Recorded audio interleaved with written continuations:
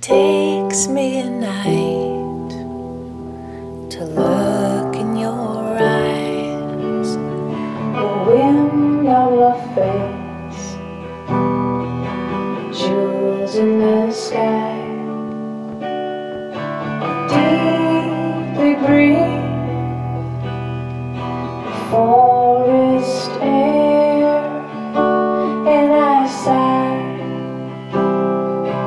fall in love again. Nous sommes chanceuses ici au Canada à être bilingues.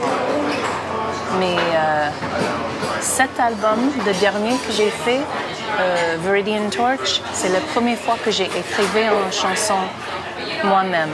Et là, ça s'appelle Chalet du bois. Chalet du bois, entre Champlain et des Indiennes. Chalet du bois, la tour Eiffel et l'Ermitage, il est si beau.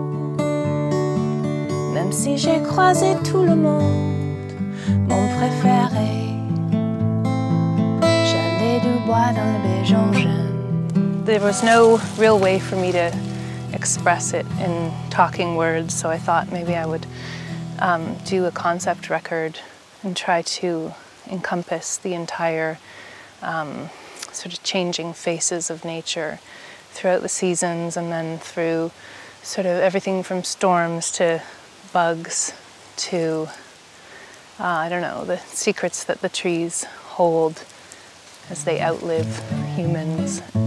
That's the price you gotta pay, come around this way. The bugs are really bad out here.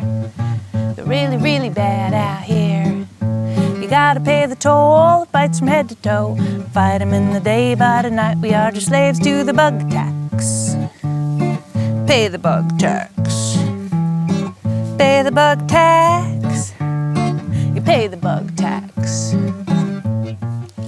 I did play recently at the 20th anniversary for the David Suzuki Foundation, which was really nerve-wracking, but an honor to be at. But it was incredible because after I played a couple songs off the last record, he came up to me backstage and he said that I have an important message to share with the world. And so I burst into tears, and so did he. And it was really amazing. And it felt like, even though the record's not exactly a commercial success, it felt like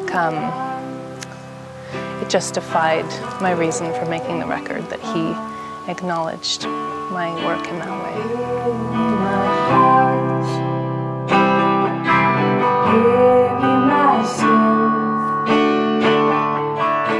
So the next record I'm working on, I had the opportunity to meet a couple of guys called Ryan and John, or their official name is Me and John.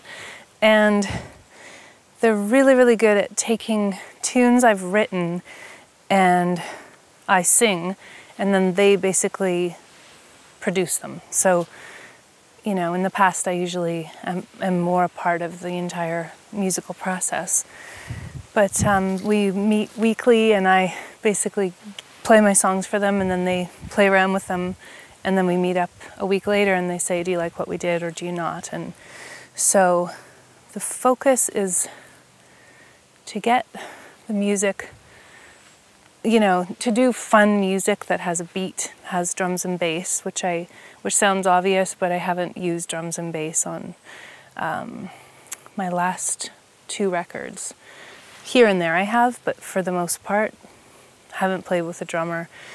So this is pretty beat driven and really fun and upbeat. So we're having a really good time, and we're working at their studio, Syndicate Studio, downtown Toronto. So it's nice to do my writing out here and then go work on the production and engineering and stuff down in the city. So we'll see what happens. It's kind of an experiment, but it's working really well so far. Suffering's a part of life.